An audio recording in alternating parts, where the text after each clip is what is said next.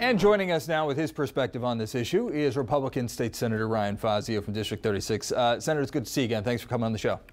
Thanks again for having me. Listen, the push to have convicted felons vote from behind bars has really been a tough sell in the state to date. Where do you stand on the issue? Well, I'm against it. I think that the vast majority of residents across Connecticut would be against it. It's kind of common sense that if you commit a crime, if you have the due process, if you have your civil liberties, and you're still convicted by a jury of your peers for a very serious crime, like murder or rape, you have to pay restitution to society, and that includes giving up some of your privileges for the time being. Connecticut is already one of a minority of states that automatically gives back voting rights to felons who have paid their time, who have paid their dues, and who are released from prison.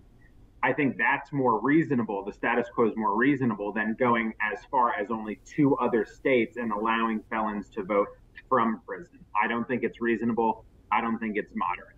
The ACLU feels that allowing this will actually help combat voter disenfranchisement. Should that even be a consideration for people serving time for violent crimes?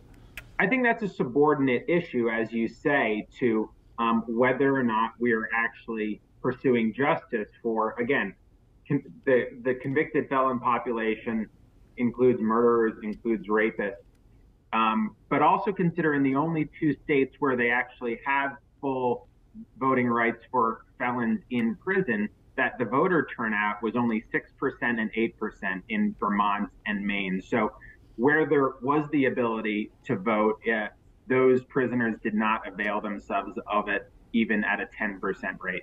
Some political pundits have actually painted this as a largely partisan issue, in addition to being an ideological issue. There was a study back in 2019 finding that felons are 4 times as likely as non-felons to be Democrats or politically unaffiliated. So should that be part of this conversation? I didn't know that. I guess maybe it's not that much of a surprise, but it's definitely not the reason why you should make the policy one way or the other. I think first and foremost, it's a matter of justice, and people who are convicted of a very, very serious offense like rape or murder paying full restitution to society for a period of time. And then also the fact that when we do reacclimate people who have paid their dues to society, that is when you see a full reward of your rights back as a normal citizen of society. And we want prisoners who have paid their dues, who are released, to reacclimate, reintegrate into society.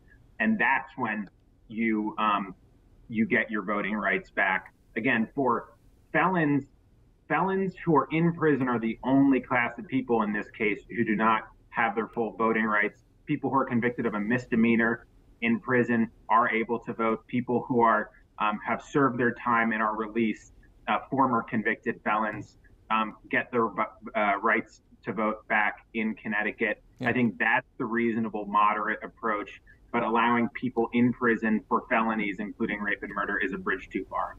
State Senator Ryan Fazio, thank you so much for joining us. Appreciate your time. Thanks again. All right, keep it right here on Power and Politics, Political Showdown.